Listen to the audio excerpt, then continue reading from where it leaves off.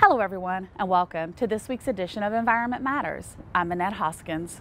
Rain barrels are a great way to help reduce stormwater runoff and provide a steady water supply to your plants, all at the same time. Now more than a dozen schools around the state are getting their own rain barrels and a lesson in water conservation thanks to the DEP's Watershed Improvement Branch. This represents all the water in the world, okay? Students at Weberwood Elementary School in South Charleston spent the afternoon soaking up knowledge about protecting and preserving our most precious resource, water. I learned about saving water by taking showers quicker, no littering, and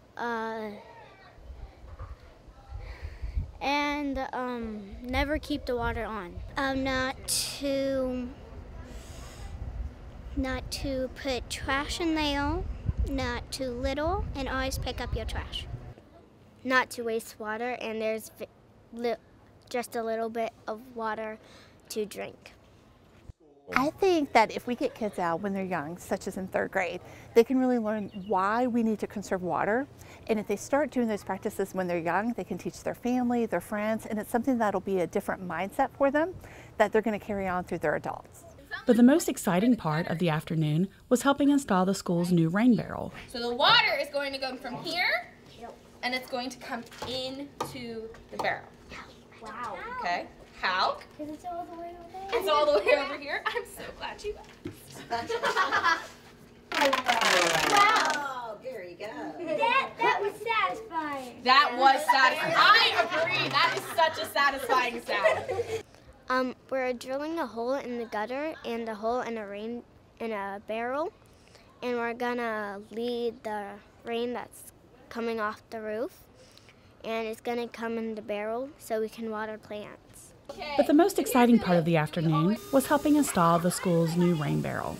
The DEP's Watershed Improvement Branch had some leftover rain barrels from last season and decided to donate them to area schools. About 70 applied and 14 were selected. Together with Project Wet, they offered an educational component to the program as well. So what did we learn today? How to use a rain barrel and to put it in and to use it. You don't want to drink out of the rain barrel. Okay. What else did we learn?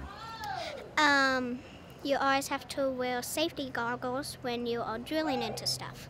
So do you think I should install this all the way down here to get the water all the way up here? No.